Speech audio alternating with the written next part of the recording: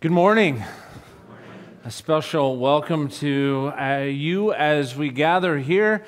A special welcome to those who are joining us via live stream. We've been made aware that our connection was not real good. We had this computer hooked up to wireless. And so over this past week, we've hooked it up wired. So it's hardwired in. And so hopefully those who are joining us via live stream are able to have the whole service, not just little snippets here and there.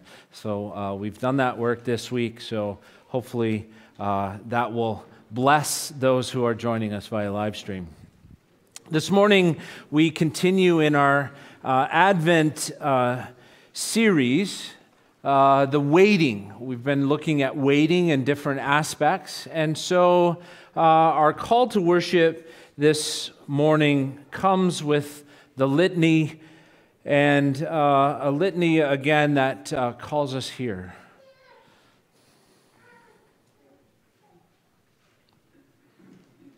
Waiting in joy.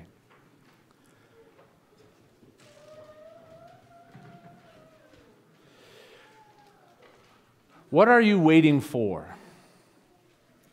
Light shines in the righteous, and joy in the upright in heart. Rejoice in the Lord, you who are righteous, and praise His holy name. Where is your joy? Sing for joy to God our strength. Shout aloud to the God of Jacob. You make known to me the paths of life. You will fill me with joy in your presence. Joy even in our pain or in our questions? In the midst of a very severe trial, their overflowing joy and their extreme poverty welled up in rich generosity. Let me hear joy and gladness. Let the bones who have crushed rejoice. Restore to me the joy of your salvation, and grant me a willing spirit to sustain me. So what brings joy in God?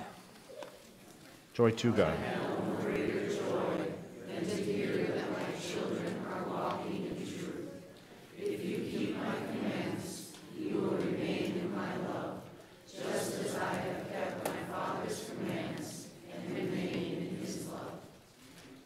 I have told you this so that my joy may be in you, and that your joy may be complete.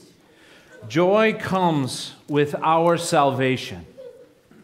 All the ends of the earth Have seen the salvation of our God. Shout for joy to the Lord, all the earth. Burst into jubilant song. With joy you will draw water from wells of salvation. Splendor and majesty are before Him. Strength and joy are in His dwelling place. What are you waiting for? I invite the Zimmer family to light our Advent candles.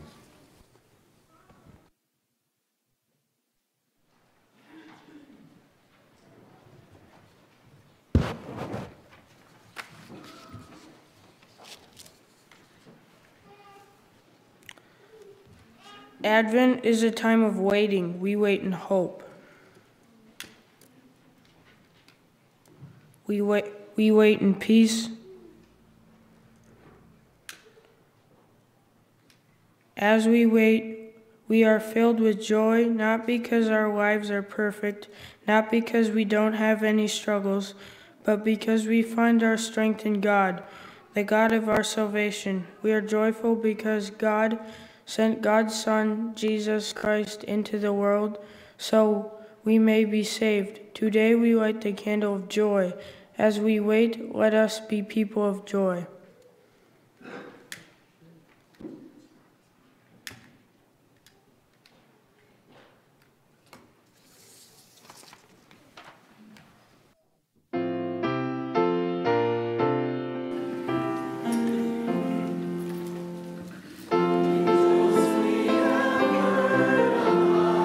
Sweetly singing o'er the plains, and the mountains in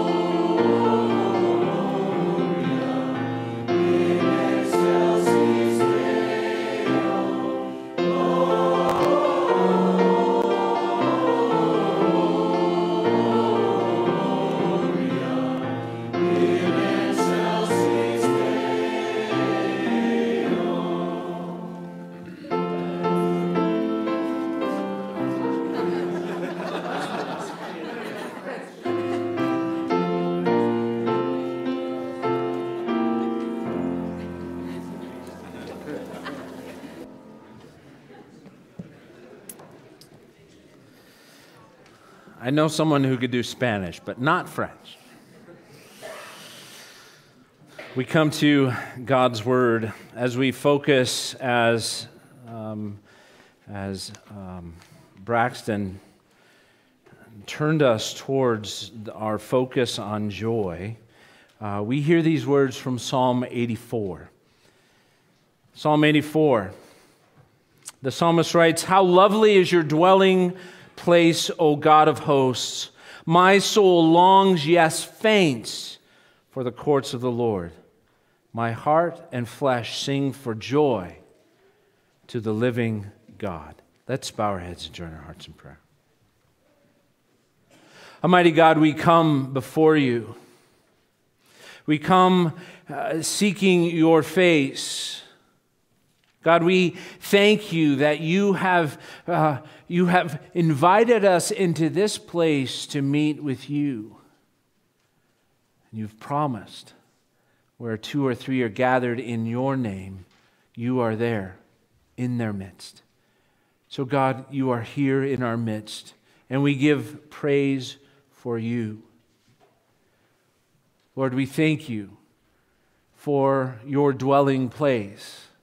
God, we know that long ago in a certain place there was a temple in which you dwelled.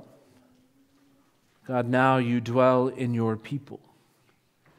You dwell by your Spirit, the Spirit that was poured out upon those who believed in Jesus, who confessed with their mouth Jesus the Lord, believed in their heart that, God, you raised your Son from the dead. And so, God, you poured out your Spirit, and your people became the dwelling place. Indeed, it is lovely to meet, to gather together as your people gather in this place where you are, and to give you praise, to rejoice, as the psalmist says. Lord, we confess that sometimes our longing is not what the psalmist confesses. Sometimes we want to be elsewhere. Sometimes we don't want to gather. Sometimes we don't want the things that remind us of you, and God, we confess that. We confess our pain that distracts us. We confess our suffering that takes up all of our energy. God, we confess those things before you. And we ask, Lord, that you, by your Spirit, would renew us to be like the psalmist, that our soul longs deeply to gather as your people to worship you, that it even faints. If we don't have it, Lord, that we would be nothing. God, give us your presence. Give us your people. Lord, may we truly confess with the psalmist that our hearts and our flesh sing for joy to you as we gather in this place. Lord, set our desire on you and fill us with your joy. Father, we pray this all in Jesus' holy and precious name. Amen. Let's stand and sing, "Joyful, joyful, we adore thee."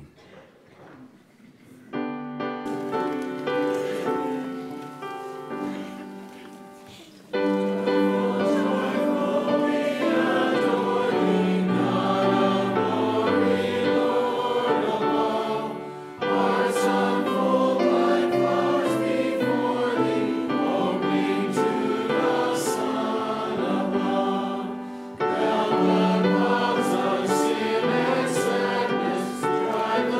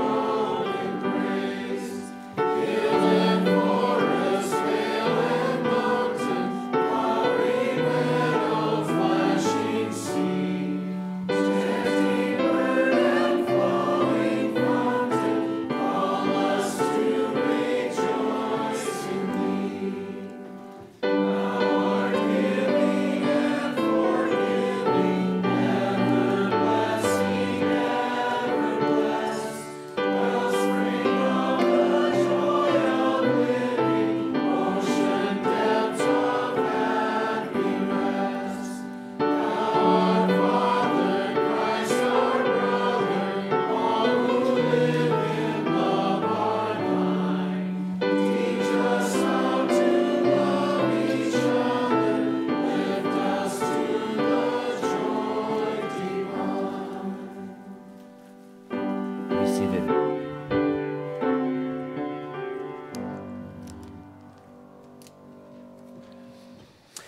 This morning we're going to look at Isaiah chapter 40. So I invite you to turn your Bibles to Isaiah chapter 40.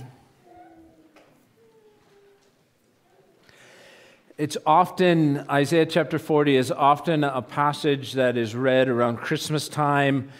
And it's a passage that, like John the Baptist, right? John the Baptist takes upon his own lips the words of Isaiah 40, a voice in the wilderness, a voice says, "Cry, what shall I cry?" And so John the Baptist takes these words, uses these words. But this is also, Isaiah 40 is the turning point of Isaiah, the prophecy Isaiah, of Isaiah, where it shifts from judgment, and the message shifts from judgment to a shift of hope. And so this is the chapter where the prophet shifts to a voice of hope to the people. And so often read around Christmas time. We're going to read the first 11 verses. Let's go to God in a time of prayer. Almighty God, Father, Son, and Holy Spirit, we come before you, before this, your word, which was given, which was willed, which was given, which was inspired by you, Holy Spirit. God, as you inspired Isaiah to write these words, the very words that you gave him to give to the people of old, you also inspired him to give them to us today. And so, Lord, we pray that you would open our eyes that we might see, open our ears that we might hear, and make our heart receptive to your word. Not that we would just take it blindly, but that we would decipher, we would discern, we would dig into your word to mine the jewels that are there, that we might be trusting and that we might be knowing. God, we pray this in Jesus' holy and precious name. Amen. Isaiah 40, 1 through 11. This is God's word for us this morning. Comfort my people, says your God. Speak tenderly to Jerusalem and cry to her that her warfare, or if you look below, it says hardship, that her warfare or hardship is ended, that her iniquity is pardoned, that she has received from the Lord's hand double for all her sins. A voice cries, in the wilderness, prepare the way of the Lord, make straight in the desert a highway for our God. Every valley shall be lifted up, and every mountain and hill made low. The uneven ground shall become level, and a rough places a plain. And the glory of the Lord shall be revealed, and all flesh shall see it together, for the mouth of the Lord has spoken.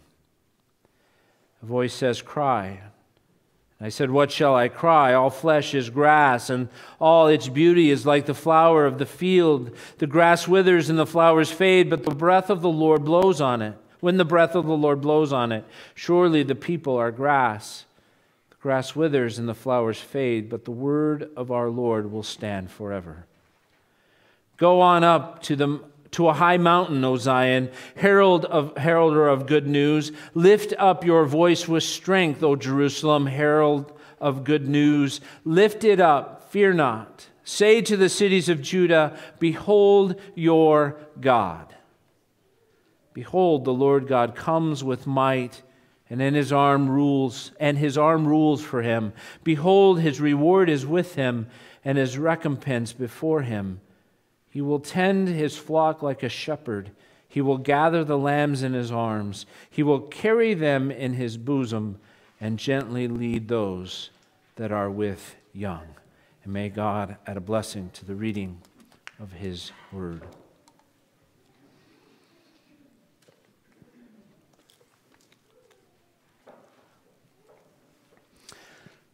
when I was a kid, or well, a little after that, there was kind of a time where there were some TV shows or a thread of shows that kind of became popular. They were, in a sense, kind of the reality shows. And the reality shows that I'm thinking about are these shows that would do makeovers.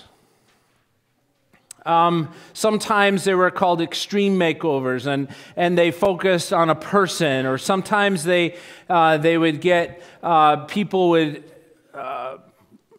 give or send recommendations or apply to have a home for a loved one, or sometimes they would do it for veterans, or sometimes they would do it for people who had a lot of adopted families, and they would make over their home in 7 days. Makeovers. They would remake this house, and right, they even did it with people. A new look, a new outlook. Well, Isaiah wrote to a people lost in sin. Right? Their sin had become such a part of their lives that there was no way of redemption without a total makeover. Right? The world that they lived in, the world they knew, needed a total remodel because they were so caught up in their sin. Sin had become such a part of their lives that every system that they lived in, their religious system and their home system and their governmental system, it was all lost in sin.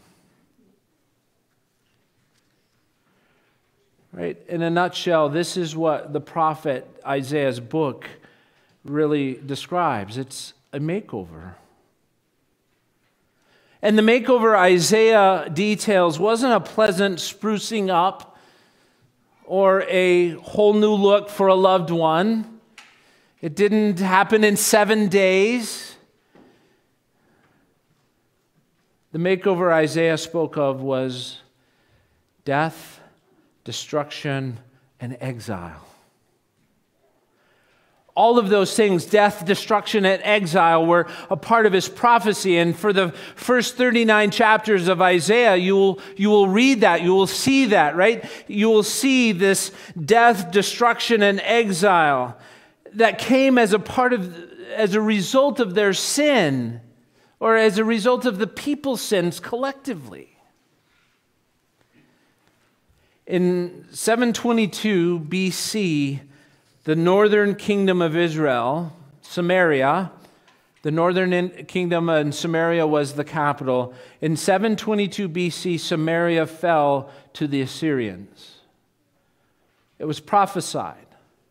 God said, if you continue in your sin, you will lose the promised land. He said that from the very beginning, before they even went into the promised land. And in 722 BC,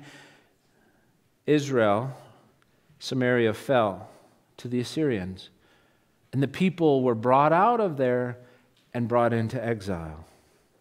In 586, the southern kingdom, Judah, right, Jerusalem fell to the Babylonians. And the people were carried out of their land, their temple was destroyed, and they were brought into exile. And you wonder if Isaiah's prophetic words of judgment and wrath rang in their ears as they were carried off into a different land, carried off into a different system, carried off into a different place. Right, as they were deported, you wondered if Isaiah's words rang in their ears. Because as they were carried off, what the people saw and what people experienced was that they were destined to a harsh existence in a land that was unknown to them.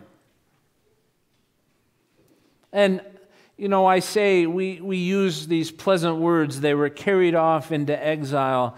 If you read some of the accounts of the way the Assyrians treated their enemies and the people that they conquered, they literally put hooks in their noses and they pulled them. Right? It was terrible. I think we could say God's people in this time were broken physically, emotionally, and spiritually. Life was hard. Life was toilsome. And it was into this hard life of toil, it was into this life of brokenness that the words of Isaiah 40 were directed.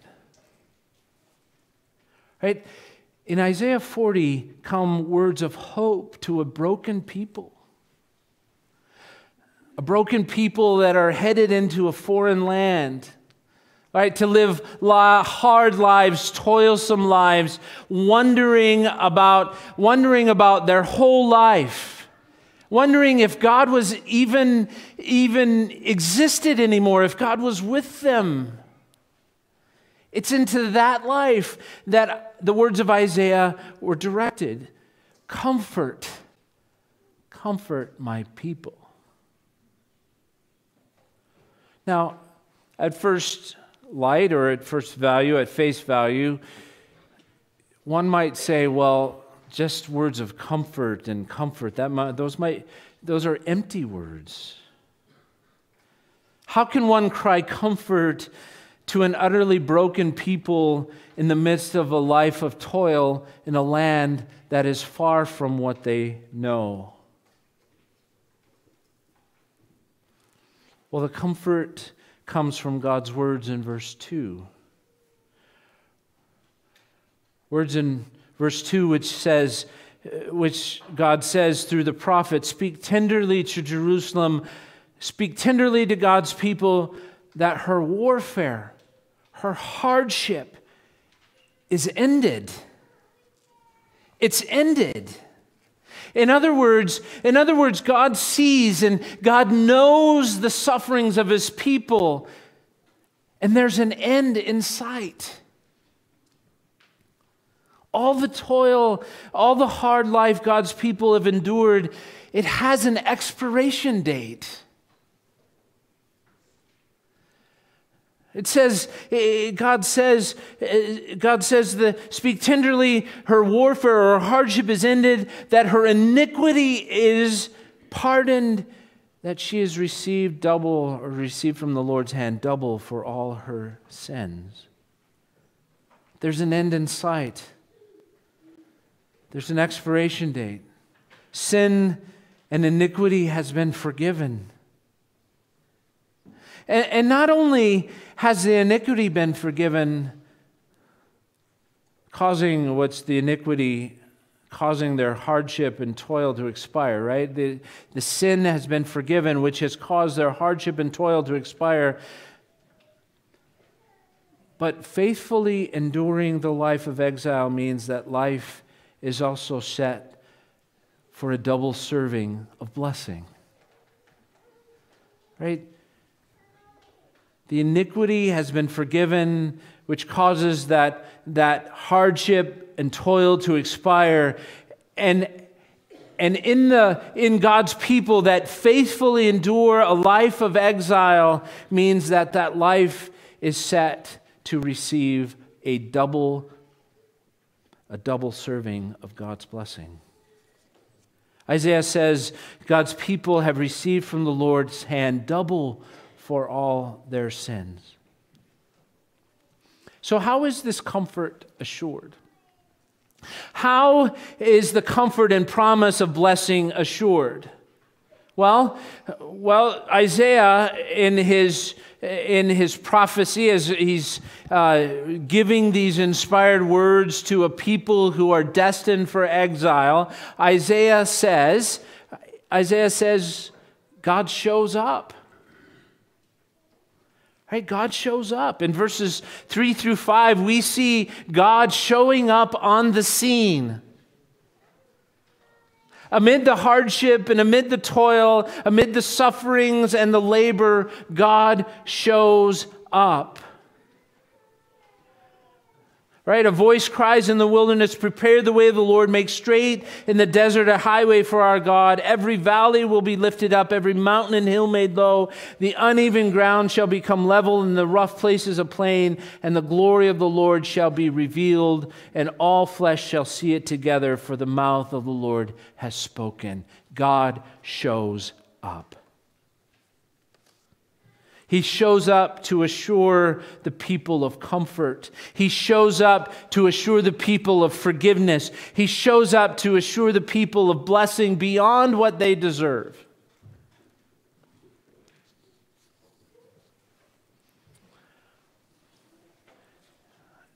And God works so much the same way today. He works much the same way today. The comfort, forgiveness, and blessing we are called to possess as people of God today come because God shows up. We have this confession in our church that asks us about comfort. What is your only comfort in life and in death? That I'm not my own, but belong body and soul in life and in death to my faithful Savior, Jesus Christ. Right? Why? He has fully paid for all my sins with His precious blood. He has set me free from the tyranny of the devil. He also watches over me in such a way that not a hair can fall from my head without the will of my Father in heaven. In fact, all things must work for my good or together for my salvation. And because I belong to Him, Christ, by His Holy Spirit, assures me of eternal life, makes me wholeheartedly willing and ready from now on to live for Him. God shows up. God shows up to bring comfort. God shows up to bring forgiveness. God shows up to bring blessing. Right? Comfort in this life of toil. Forgiveness for the sins of this life of toil. And the blessing of Christ along the way. Something that is given to us, the inheritance of Christ, beyond what we can even imagine, is given to us along the way.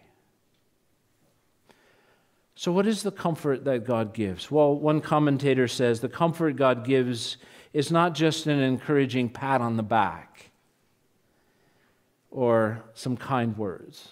Right? God doesn't show up just to say, you can do it. I believe in you.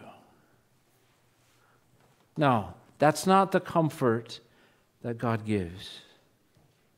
First, we see God gives power and strength for the journey. It's in verse 11. The comfort that God gives, or God shows up to give, in verse 11, God gives power and strength for the journey.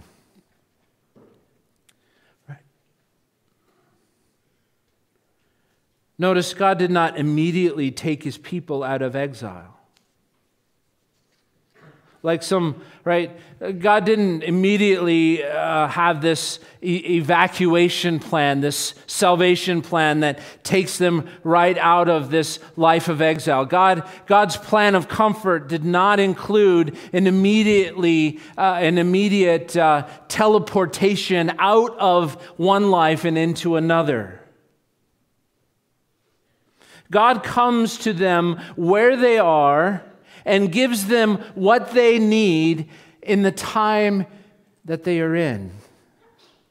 Right? Judah was destroyed, and Jerusalem was destroyed, and Judah was taken into exile in 586 BC. The first wave of the exiles that returned came back in 538.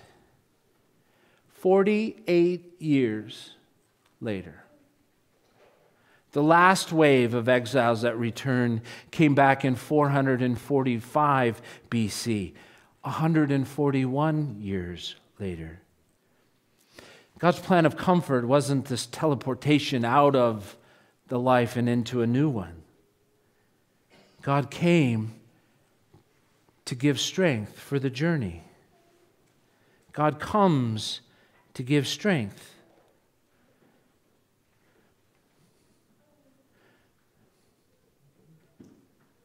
The comfort which Isaiah spoke of was the promise of God's presence in exile with the people. He will tend his flock like a shepherd. He will gather their lambs in his arms. He will carry them in his bosom and gently leads those that are with young. God comes to be. God comes to give comfort in the time. Second, we see God brings to nothing the enemies of God's people. What is this comfort of God? What is the comfort God gives? He gives strength in the time and in the place. And second, he brings to nothing the enemies. Verses 6 through 8 is a poetic description of what will become of the armies of the enemies of God's people. Right? Particular 7 through 8. The grass withers and the flower fades, but the breath of the Lord, when the breath of the Lord blows on it, surely the people are grass. The grass withers and the flower fades, but the word of the Lord or word of God will stand forever. Here's this poetic description of what will become of the enemies of God's people. They will wither and they will fade at God's will. Does God use them? Does God use them for this makeover of his people? Does God use them as his means of judgment? Does God use these enemies? Of course he does, but they're at his will. And the truth is that judgment is not God's final word. Destruction is not God's final word. The enemies of God's people will wither and fade at God's will. And third, we see that God's promises will forever stand. In verse 8, right? The grass withers and the flowers fade, but the word of our God will stand forever. God showing up to give strength in the time and in the place. God shows up in comfort to assure his people that their enemies will be gone, that God is in charge. And God shows up to remind his people that his promises are sure. That there's an end date to the toil.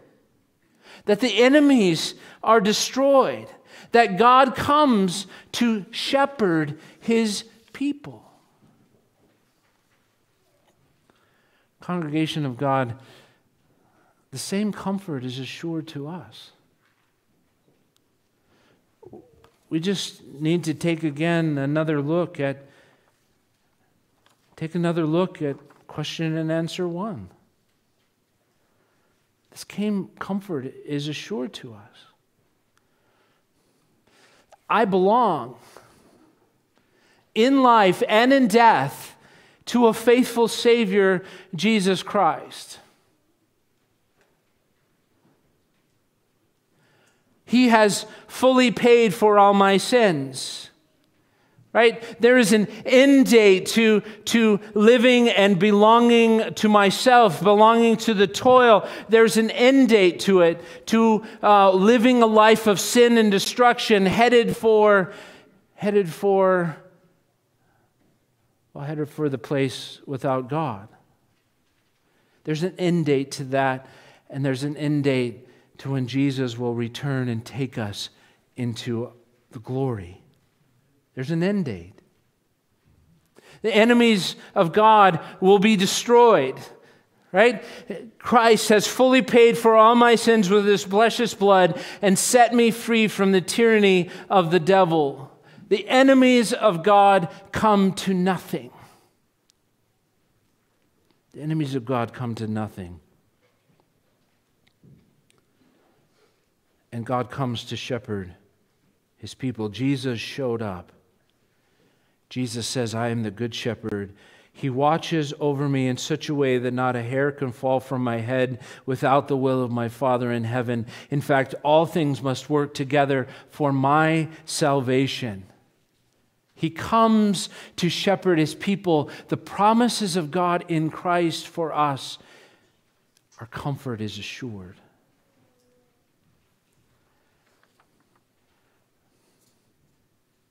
But in this comfort for this life, we're called to be and to do some things.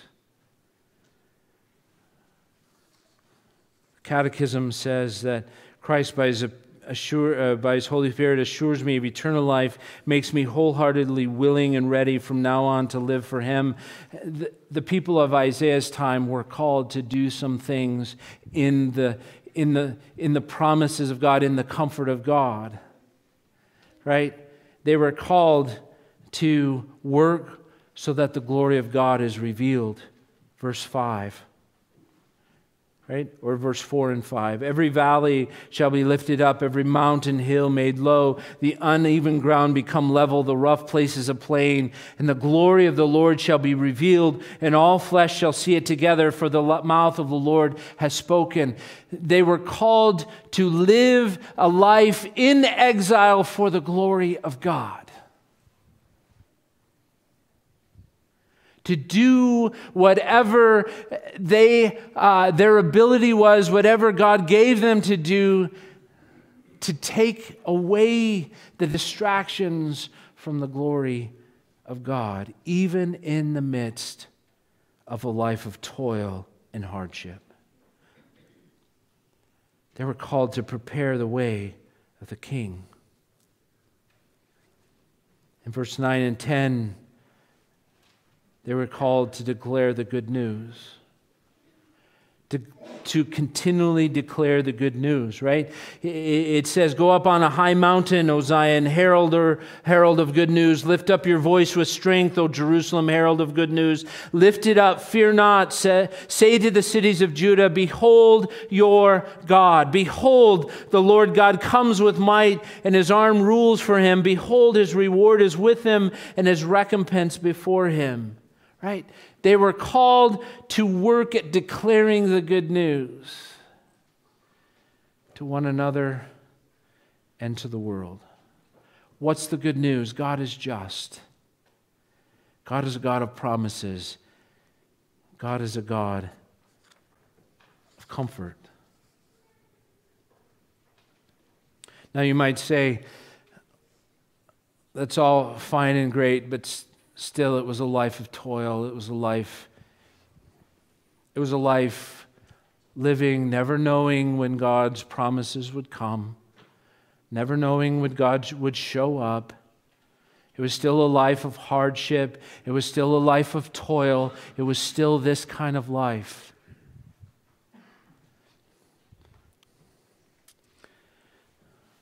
If you turn with me to the last verse of Isaiah 40.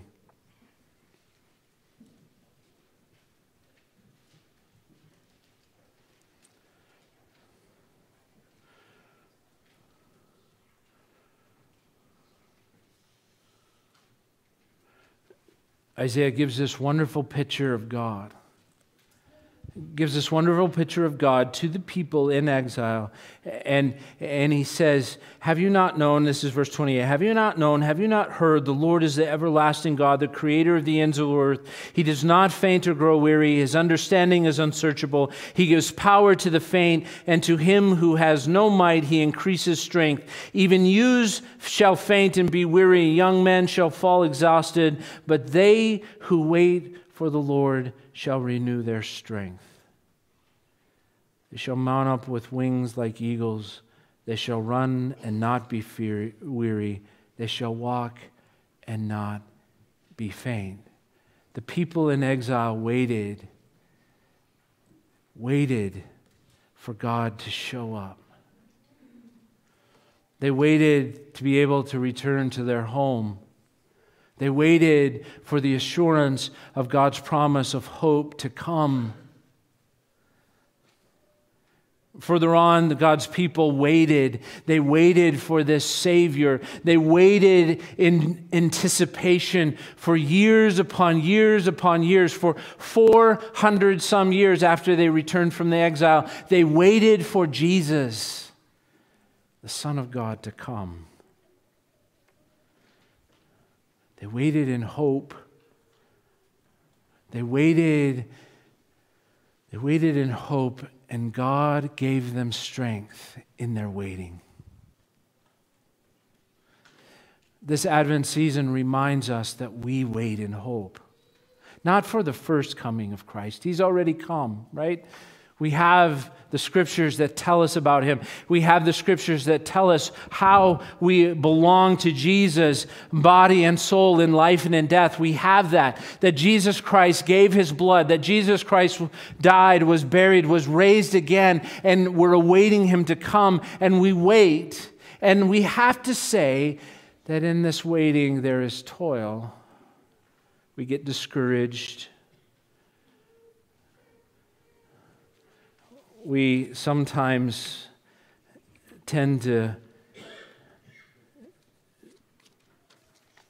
say with the psalmist, with David from Psalm 13, "How long, O Lord, will you forget me forever? How long will you hide your face from me? How long must I take counsel in my soul and have sorrow in my heart all day? How long shall my enemies be exalted over me?" We wait in a life of toil. But people of God, wait in hope. Wait in hope. Wait in the strength that God gives you to get through the journey. Wait because God shows up. He showed up for our salvation from sin. He'll show up again because His promises are forever true. Wait in hope. Receive the strength of God. Those who hope in the Lord shall renew their strength. They shall mount up on wings as eagles. They shall run and not be weary. They shall walk and not faint. Let's go to God in prayer.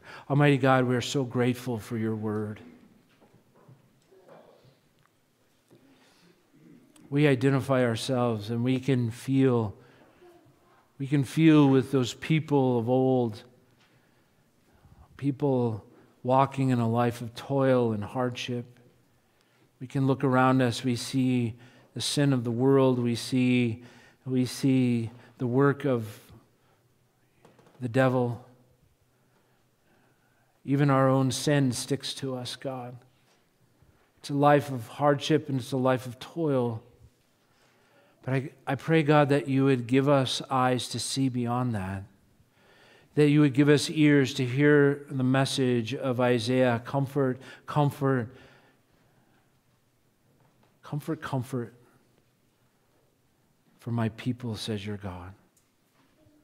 God, give us comfort in this life by giving us strength. Strength to hold on to your promises. Strength to live for your glory. Strength to declare the good news. God, your Son, Jesus Christ, He came and He died and He gave His life for us. That one day, all of this will be made new. We will be made new. God, we pray that we would never lose sight of that. That we would take comfort in that fact and that you, in our waiting and hope, would give us strength for that journey. Father, we pray this in Jesus' holy and precious name. Amen. Let's sing together soon and very soon. Let's stand to sing.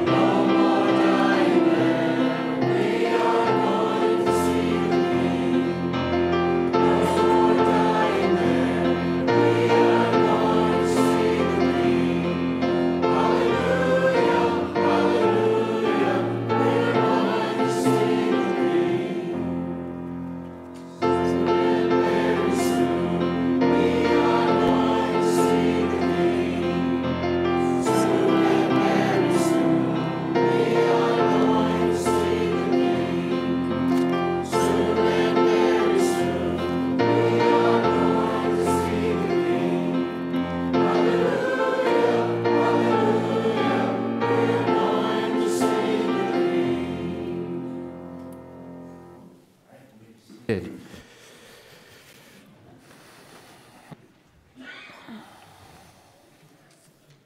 Let's go to God in a time of prayer for in our congregational prayer. There's a few things that I want to mention. Was brought to my attention a nephew of Marge and Florence, Ken Visser, who lives in Washington State, right? Is that right? He is on a ventilator, and so we'll remember him. Some of you know a fellow colleague in the classes, Arlen Kopendreyer. I think he's come and he's preached here. As of late, he kind of looks like Einstein with his hair. Arlen had a severe stroke. I got word last night from Pastor Steve that Arlen had a massive stroke, and he's in the St. Cloud Hospital. And as of last night, prognosis was not looking good. So we'll pray for Arlen and his family and Trinity Hill Church, which he serves as a church planner and pastor. So let's go to God in a time of prayer. Almighty God, you are a great God, a God who is involved in the life and in your creation. You didn't just create things to be and set them in motion and then step back to see what would happen by chance or what might come. You're a God who is alive and active. God, we confess you're not a God who needs your creation. You don't need us. But out of your love, you created, and you brought this world into motion. You said, let there be light, and there was light. You brought seasons, you brought plants, you brought animals. You called forth from the dust humans, men and women created in your image, created to know you. God, you are a God who is great and awesome, a God who is present in this life. And even despite the disobedience and despite sin coming into the world, you gave a promise and you gave your word that there would be a day where sin would be taken care of. It would be redeemed. The enemy would be destroyed. And you set your people on a path of waiting, faithfully trusting you.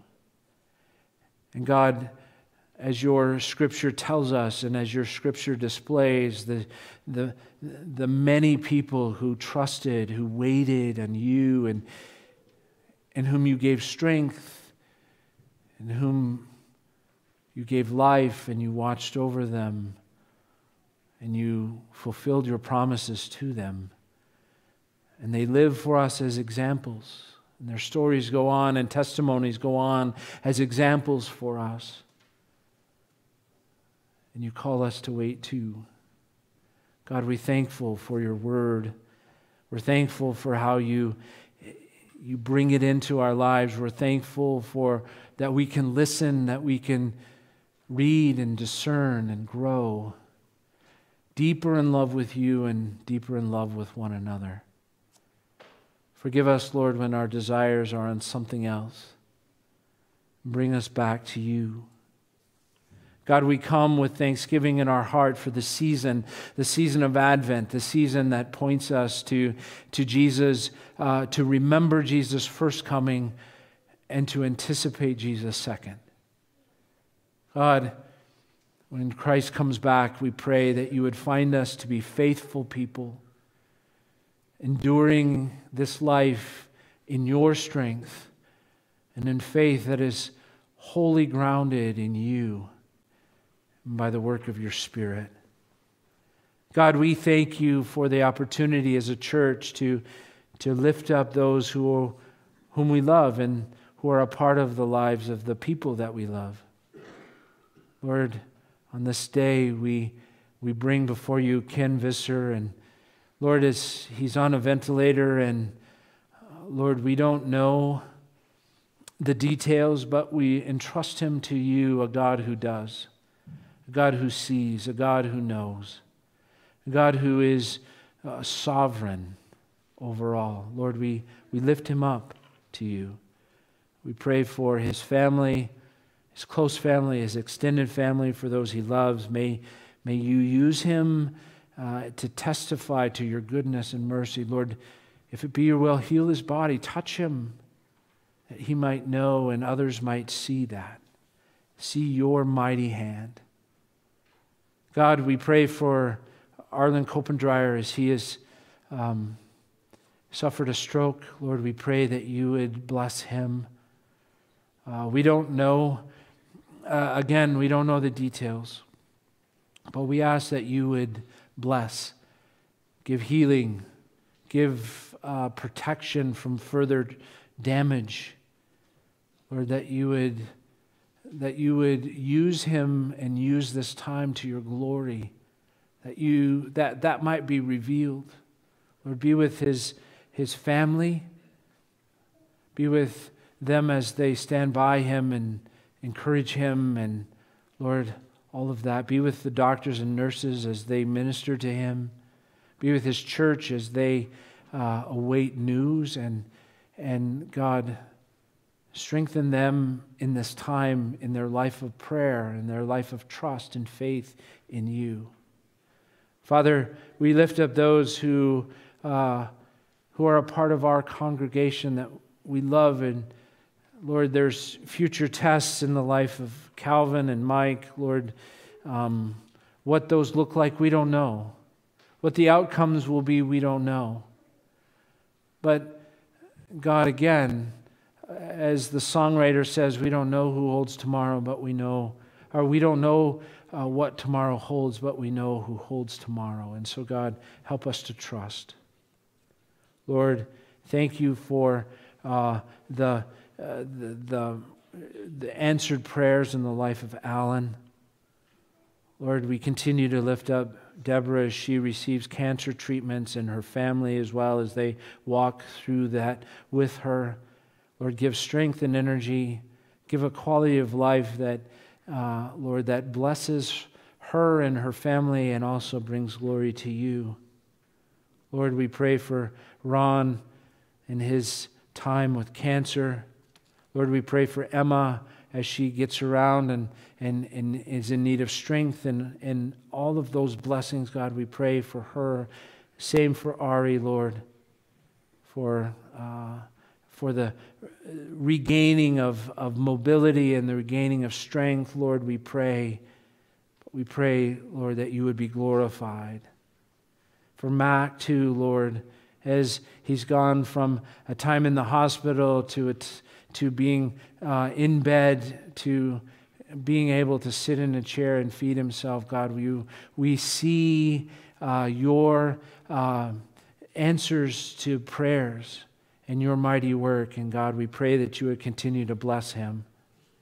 And Layla and Reynolds and Geneva and Sharon and George, Lord, each one in need of individual blessings and care and strength and endurance. God, we pray for them. Lord, we pray for our shut-ins.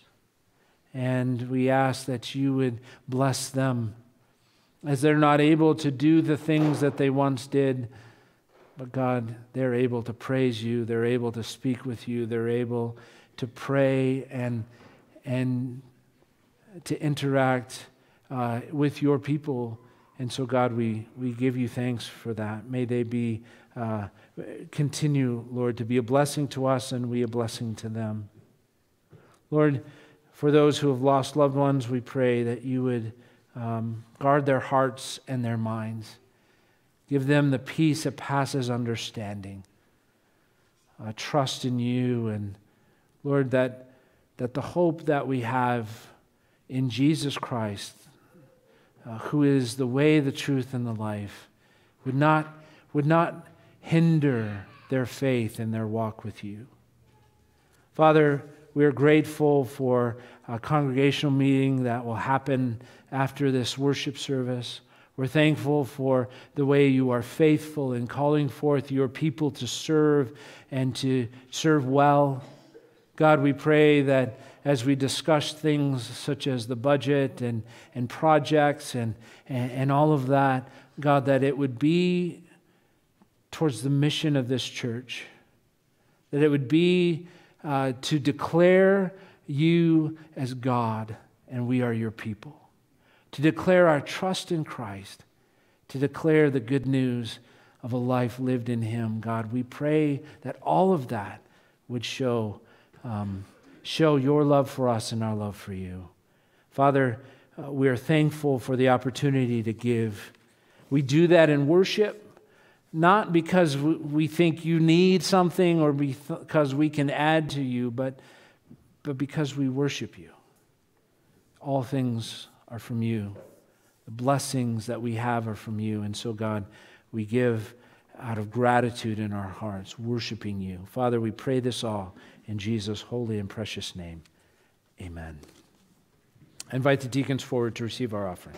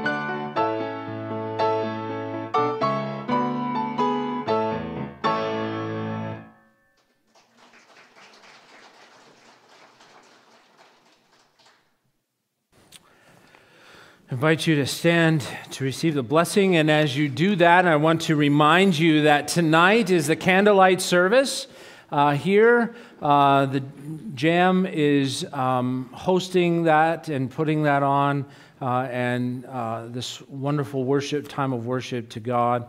We're also having communion, and so you are invited back to participate in the Lord's Supper on that night, on tonight. So invite you back. As you go from this place, the blessing of God is upon you. The Lord bless you and keep you. The Lord make His face to shine upon you and be gracious to you. The Lord turn His face towards you and give you His peace. Amen.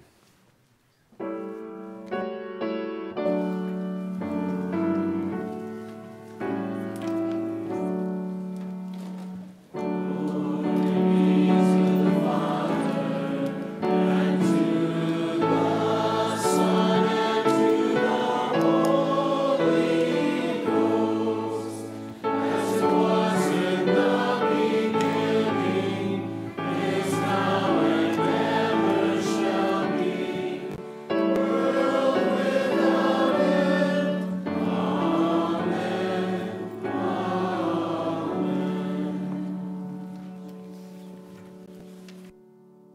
Minutes and we'll get ready for the congregational meeting. If you're going to go out, make sure you're back. I heard 10 minutes, right? 10 minutes. So we look forward to that.